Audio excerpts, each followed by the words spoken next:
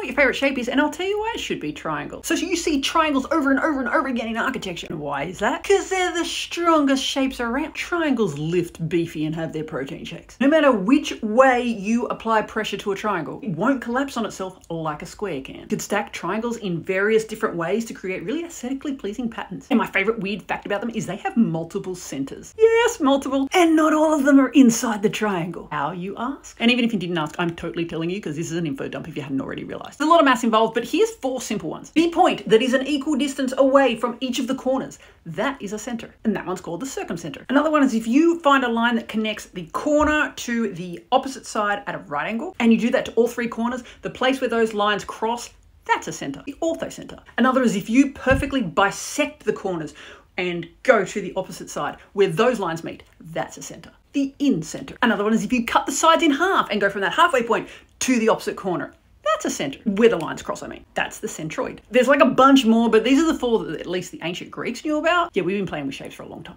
Nowadays, I don't even know how many centers they've found. I remember studying 7 different ones, but they're way past that and the maths gets hairy quickly. Also, the fact that a triangle has 3 sides. 3 is this super magical number in nature. Honestly, I could make an entire video just on the number 3 in nature. But a quick TLDR about how it comes up again and again and again. Things like there's 3 phases to life. Child, adult, elderly. Humans have 3 cones in their eyes. 3 is the harmonization of opposites, where you've got like black and white on one end and grey in the middle. Extreme, extreme, neutral. Storytelling, which is such a pivotal part of so many cultures, has a beginning, middle and end. 3 is key in spirituality. Mind, body, soul. Father, Son, Holy Spirit in Christianity. Creator, preserver, destroyer in Hinduism. We've got the rule of thirds in design. The list goes on. Not to mention that 3 is the square root of 9, and 9 has a whole bunch of tricks and could be its own video in itself. But I'll stop there. So let me know your favorite shape and why, and also if I missed any of your favorite facts about triangles.